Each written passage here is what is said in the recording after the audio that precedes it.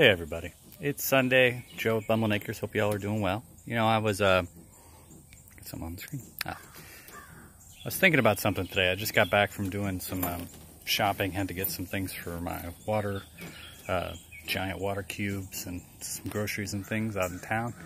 I came back and I wanted to kind of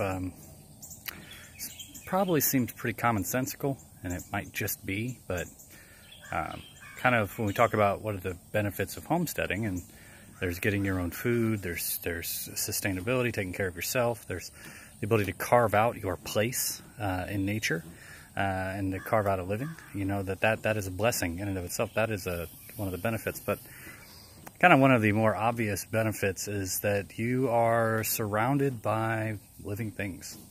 And there is, my neighbors on my property have an elk farm. And anytime, you know, it's about 13 acres, so they've got elk and they've got some wild turkeys that wander through the yard. My chickens will go over there and wander with my guinea hens and everything. And as I drove up, all the chickens were in the neighbor's yard and hanging out with the elk. And there's, I don't know how to make this thing invert, so we'll go through.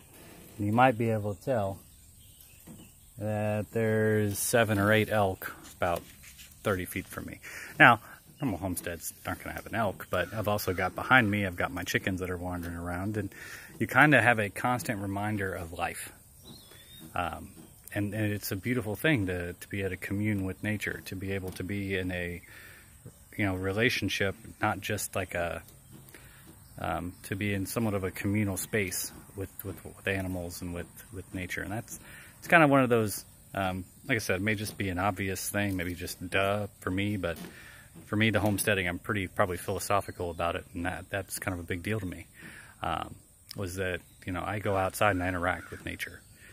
Nature isn't this thing that I go to a park and visit. It isn't some place that I go and I interact with animals in the city, in the zoo. I get to interact with animals and see their personalities and see how they are every day, and that's pretty incredible. So, you know, kind of a idiot duh thing, but kind of a profound thing. At homesteading, it's not just about your home or yourself. You do get to commune with nature, and you get to commune with the animals and everything around you, and you really get to feel a place and a space within. So that's my thought. It's Sunday. Hope y'all are doing well. Bye.